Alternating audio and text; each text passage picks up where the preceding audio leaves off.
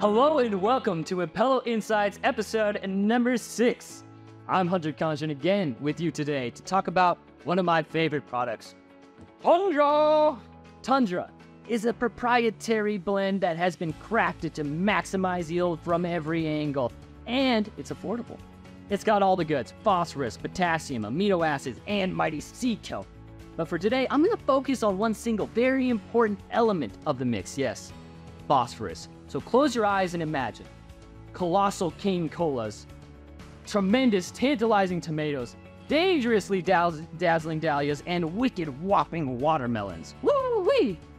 As most horticulturalists already know, when it comes to big blooms, well, it's all about phosphorus and its availability and application timing. Well, how much do you really know about this element? A single atom of phosphorus has not 1, not 2, but 5 valence electrons, which means it's reactive. It's got energy. So big whoop, who cares? Well, you should. Each and every microscopic cell in your own very body is powered by a phosphoric molecule called adenosine triphosphate, or ATP. And this molecule is essential for all life on this planet and maybe others.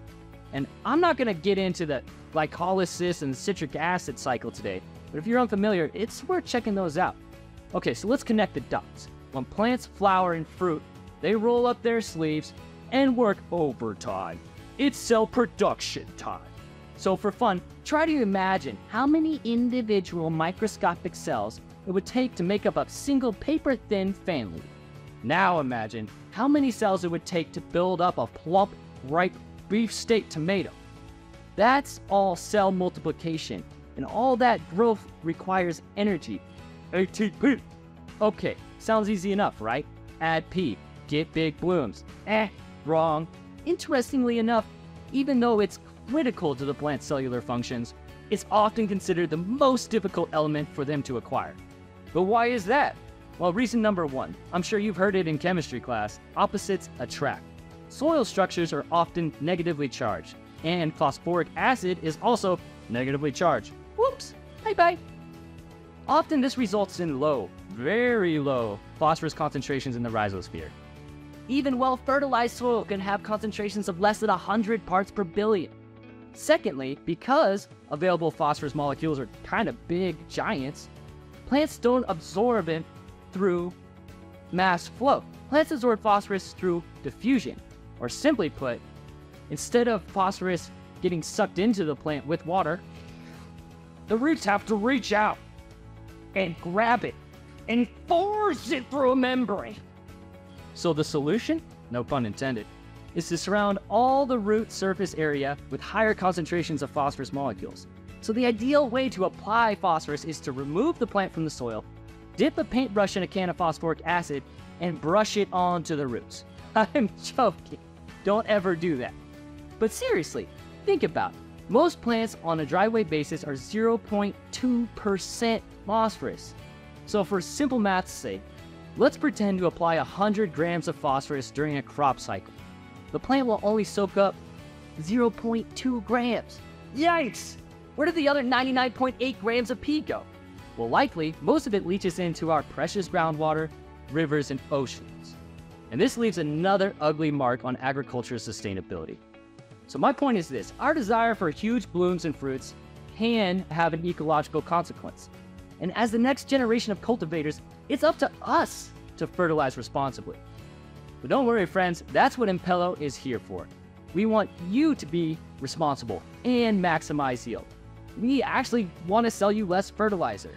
There are many bloom fertilizers on the market that push 20, 30, 50% phosphorus, and it seems logical. High numbers, more P, more yield, more money. But this really causes more harm than good in the long run. And for some growers, it may seem almost impossible to get massive yields without over-applying phosphorus. But I'm here to tell you that's not true. Tundra is 7% phosphorus, and that may feel like a turnoff, but let me remind you, your plants are 0.2% P. 7%, that's 35 times the amount needed for plant growth. Tundra, although it's not an organic fertilizer, still aligns itself with sustainability. The best way to apply Tundra is frequently, at low concentration, 0 to 5 milliliters per gallon in most cases. This maximizes phosphorus absorption and minimizes runoff and leaching. And I bet many of you are already one step ahead of me. There is another way to increase phosphorus absorption without increasing the concentration. You guessed it, microbes. There are numerous microorganisms well known to enhance phosphorus availability. Enter Tribus continuum. These bacillus products are virtuosos when it comes to grabbing phosphorus from the surrounding and then injecting it straight into the bacillar system. So enough said. Even if you don't use Tundra, use of our microbes will boost phosphorus uptake in any cultivation method. Conventional, organic, hydroponic, superponic, whatever it is. If you want big yields, do everything you can to increase the efficiency of phosphorus uptake. So thanks for joining me today. I hope you learned something, and I encourage you to learn more about the phosphorus's intricacies and delicacies. So we'll see you next time on Apply Insights, and please fertilize responsibly.